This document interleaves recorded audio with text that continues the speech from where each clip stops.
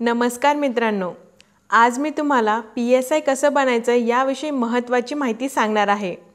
या व्हिडिओचा जास्तीत जास्त फायदा घेण्यासाठी हा व्हिडिओ पूर्ण पहा।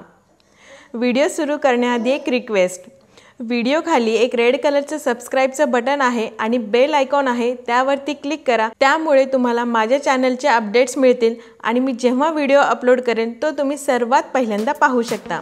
तर चला आजच्या व्हिडिओला सुरुवात करूया।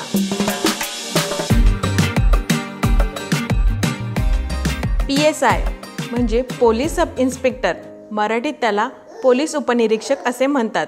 हे अराजपत्रित गट ब वर्गातील पद आहे। PSI होण्यासाठी तुमच्याकडे मान्यताप्राप्त विद्यापीठाकडून घेतलेली डिग्री असावी। लास्ट इयरला असलेले विद्यार्थी सुद्धा PSI ची परीक्षा देऊ शकतात, पण मेन्सचा फॉर्म भरण्याआधी तुमचं ग्रॅज्युएशन कंप्लीट झालं असलं पाहिजे। आता आपण PSI होण्यासाठी एज लिमिट काय आहे ते पाहू। अमागास विद्यार्थी 19 ते 31 वर्षापर्यंत परीक्षा देऊ शकतात। मागास विद्यार्थी 19 ते 34 वर्षापर्यंत परीक्षा देऊ शकतात। खेळाडू आणि एक्स-सर्विसमॅन हे 19 ते 36 वर्षापर्यंत परीक्षा देऊ शकतात आणि जे खेळाडू मागास आहेत ते 19 ते 39 वर्षापर्यंत परीक्षा देऊ शकतात। MPSC आयोगाकडून या वयोमर्यादेत बदल होऊ शकतो। PSI ची पगार 25,000 पासून सुरू होते। PSI ची ट्रेनिंग 12 महिन्यांसाठी नाशिकला होते आणि ट्रेनिंग दरम्यानच तुमचा पगार चालू होतो। PSI होण्यासाठी मुलांची उंची 165 सेंटीमीटर असायला पाहिजे, तर छाती न फुगवता 79 सेंटीमीटर आणि त्यांना 84 सेंटीमीटर पर्यंत छाती फुगवता आली पाहिजे। तर मुलींसाठी उंची लागेल 157 सेंटीमीटर। PSI होण्यासाठी MPSC कडून परीक्षा घेतली जाते। ही परीक्षा 4 टप्प्यात होते: पूर्व परीक्षा, मुख्य परीक्षा, फिजिकल टेस्ट आणि मुलाखत। पूर्व परीक्षा 100 मार्क्ससाठी होते। ही परीक्षा PSI, STI आणि ASO साठी कंबाईन घेतली जाते, पण PSI, STI आणि ASO साठी कट ऑफ म्हणजे रिझल्ट हा वेगवेगळा लागतो। पूर्व परीक्षेसाठी 1/4 निगेटिव्ह मार्किंग आहे, म्हणजे 4 प्रश्न चुकले तर तुमचा 1 मार्क वजा होईल। पूर्व परीक्षा पास झाल्यानंतर तुम्हाला मुख्य परीक्षा देता येते। मुख्य परीक्षा 200 मार्क्ससाठी होते। मुख्य परीक्षेमध्ये एकूण 2 पेपर होतात आणि प्रत्येकी पेपरसाठी 100 मार्क्स आहेत। मुख्य परीक्षेतील पेपर 1 हा PSI, STI आणि ASO साठी कंबाईन होतो, तर पेपर 2 हा प्रत्येक पदासाठी वेगवेगळा होतो।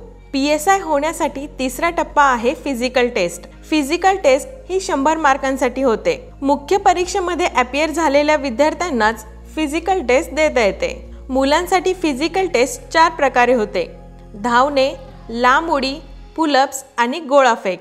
यामध्ये 800 मीटर धावण्यासाठी 50 मार्क्स आहेत। दुसरी टेस्ट आहे गोळाफेक।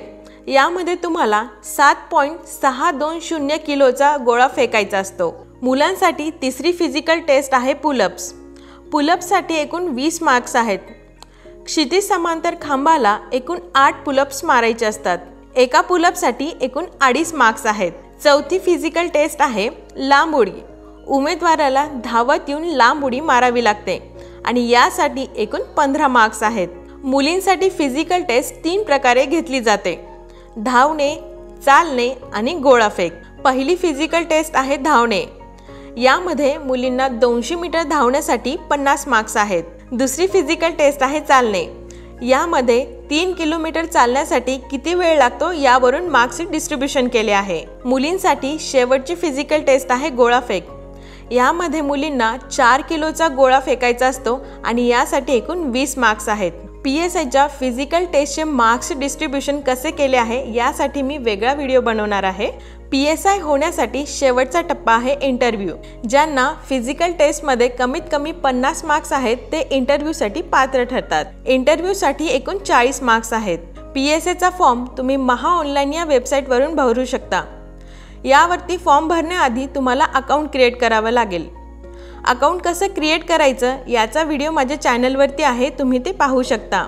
आणि त्याचप्रमाणे PSIच्या मुख्य परीक्षा पास होण्यासाठी कोणती पुस्तके वाचायची याचा सुद्धा व्हिडिओ माझ्या चॅनलवरती आहे आणि लिंक डिस्क्रिप्शनमध्ये आहे, तुम्ही ते पाहू शकता। तर मित्रांनो, तुम्हाला हा व्हिडिओ हेल्पफुल ठरला असेल तर लाईक बटनवरती क्लिक करा आणि अशाच काही महत्त्वपूर्ण व्हिडिओसाठी MPSC UPSC गुरु चॅनलला सबस्क्राइब करा। तुम्हाला अभ्यास करताना काही प्रश्न पडले तर कमेंट करा किंवा माझं फेसबुकवरती MPSC UPSC ग्रुप पेज आहे त्यावरती मेसेज करा. मी लवकरात लवकर रिप्लाय करण्याचा प्रयत्न करेल. Thanks for watching. भेटूया लवकरच.